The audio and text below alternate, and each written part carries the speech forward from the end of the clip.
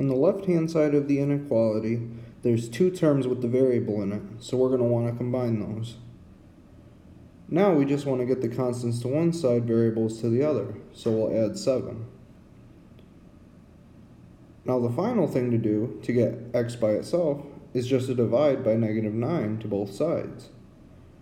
The one thing to remember is when multiplying or dividing by a negative, we have to flip the inequality symbol.